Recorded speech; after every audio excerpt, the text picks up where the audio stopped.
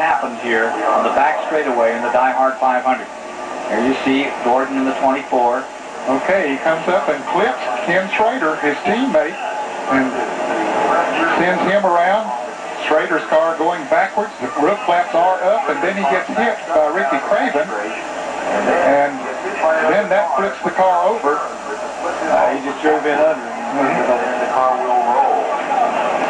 And then the other cars coming back with all the smoke and people slowing down, they start hitting each other, and lots of cars getting involved as we see Schrader's car continue to roll and tumble off the grass.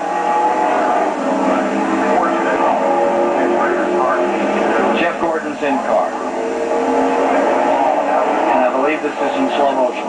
Okay, there's Schrader up on the outside. You can see him make contact right there and spin Schrader around. Gordon goes on, apparently no harm done to his car.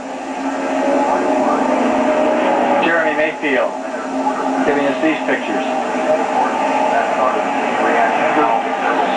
And there they're wrecking in front of him, and he hits Bobby Labonte right there, just gives him a little bit of a tap as we see Schrader's car going up in the air, and it spins Bobby right into the outside wall. And Bobby ran into the 41 car. Here's another angle. You can see it had already started to happen there. Craven coming around. He's spinning the 41. Mayfield, you see, he has bounced off the 18 from Schrader's car. There's no place to lose other cars.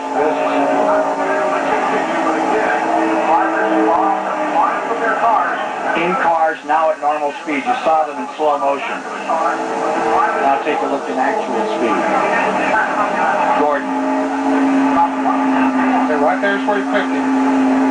Gordon never did. Nope, Gordon keeps going. You can hear that motor wide open. But he does not.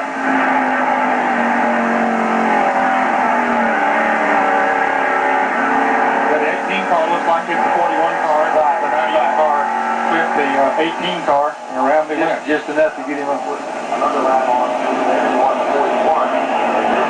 Let's go to David Hobbs. Todd, what did you see happen out there? We've seen it on replay a number of times. What did you see happen? Well, first thing I saw was Kenny Schrader's roof number.